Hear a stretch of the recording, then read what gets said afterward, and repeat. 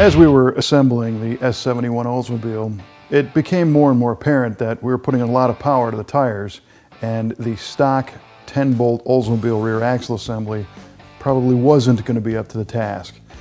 It was in decent condition, but we were just afraid of grenading it on the first drive after we fire up this turbo engine. So we elected to get a hold of Currie Enterprises and obtain one of their crate rear axle assemblies for a bunch of different reasons. One of which is that they sell pre-made housings that are already cut to the right length and have the proper control arm mounts to fit just about any American muscle car, including our 71 Olds.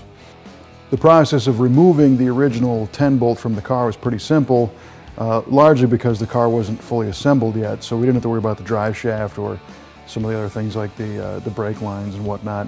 But you unbolt the control arms and carefully lower the rear end and bring it out of the car. The new Currie rear axle housing comes in bare steel, so we did a little prep work and painted that a satin black to match the underside of the body of the S71.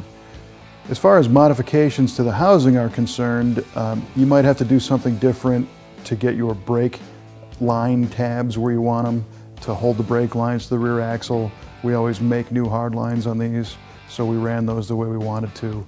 And then really that's about it. Currie takes care of everything else. It's all finished welded, it's all ready to rock. The center we used was a nodular iron Currie 9 Plus unit. So here on the bench we have a Currie 9 Plus center section assembled by them, which is nice. When you buy one of these things, it comes already set up, and you can see that there's a test pattern in the teeth to show you the ring and pinion engagement and all that nonsense. And you can see that this is their casting, evidenced by the 9 Plus logo, but this is a nodular iron race case, as I mentioned before. And the reason for having the nodular iron and the increased strength ribs and all of this extra stuff is because as this operates, even in a stock version, the drive shaft turns the pinion yoke here, and then that in turn engages the gear, which turns the ring gear, which turns the differential unit here, and then your axles are attached here and they turn the wheels. It's pretty simple. But when you start to apply more and more power to this pinion yoke, okay, and at the same time when you have a stickier tire outside, drag radial, drag slick, even just a wide street tire, it becomes harder to turn this, and you know, the tires are effectively putting more resistance back on this center section. And what happens is, put a lot of power to this pinion gear inside the case tries to climb up the ring gear. And that is why you need all this additional strength in this case, because it needs to resist and keep that pinion gear in the right place. And when you think about when they set this up, the procedure is to measure the depth of the pinion gear as it's in relation to the ring gear in, you know, thousandths of an inch. So you want to get that super precise. And now imagine the effect of, you know, 500 or 750 or 1,000 foot-pounds spinning this thing with a big sticky tire under a heavy car, what that's going to do to your thousandths of an inch level of precision if this case is allowed to flex at all. And interestingly enough, the nodular case versus the stock, you know, basic, what they call gray iron case, the main difference is the original stuff is actually more brittle, okay? You've seen broken cast iron. You can take a sledgehammer and smash it and a big piece will fly right off. It's very strong, but it has no elasticity.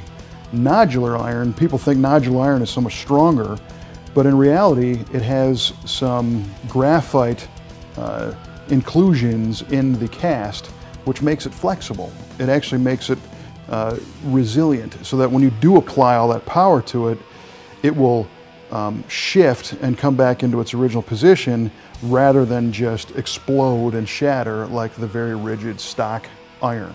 So that is the reason. Plus the nodular casings do have extra strength ribs added into them in the design. So these are some of the reasons why a Currie 9 Plus is a stronger rear end than a stocker, plus the added benefits that everything is new in here, it's properly set up by factory trained technicians, and the other strength increasing elements that we have in this one is it's designed to run 31 splined axles, which the more splines you have more engagement between the differential and the axle itself, so it becomes a stronger coupling. And it also has a performance ringing pinion set that's designed to take heavier use, as well as having a Detroit True Track differential, which is a differential unit that's also stronger than stock. So that is the reason why we chose this. We chose a 355 rear gear, which kind of worked with our Tremec TKO 600 transmission. And to put this thing together, the first thing we did was clean the center section and again painted that satin black to match the rest of the car. And you drop the center section into the steel housing. And these housings are nice because they are brand new. They build them on a fixture so they're true. You don't have to worry about, you know, sometimes if you get a used axle assembly, it might be bent. You don't have that problem here. Once you get that in place with a gasket and some sealer, we used some jet nuts, which are actually kind of an egg-shaped nut to hold that center section into the housing. Currie pushes the studs through the housing for you, so you just have to drop the center section on there. The jet nuts are nice because they are a lock nut by design, and they'll keep that whole thing together. The rest of the assembly is to install the axles. You apply some lubricant to the axles. These are 31 splined units. We used some Royal Purple Max Tough assembly lube on the axles before sliding them into the housing. And Currie does the math so that you get the right length axle with the housing that you choose. And you can get a custom rear end from them. So if you have a car that's got a narrowed rear end, or you want to put a different wheel and tire or wheel tubs or something, you can get them the measurements and they'll cut these to length. So that's easily handled by the guys at Currie. Depending on the brake package you use, you might have to slide your axle through a backing plate. In our case, we're using Baer disc brakes, and their backing plates allow you to have the axles installed, and the brake caliper brackets actually retain the axles into the housing, and then it all bolts together. So now we know we've got a gear ratio that corresponds with the rest of the driveline design.